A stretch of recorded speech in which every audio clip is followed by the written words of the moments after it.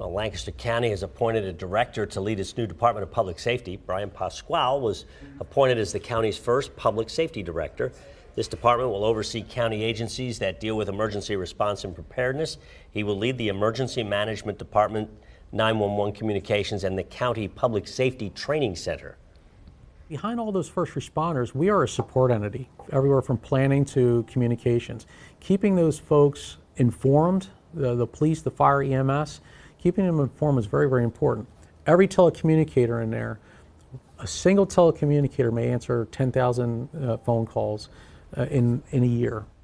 Pasquale previously served as the Director of Emergency Management for Lancaster County, did that since 2022.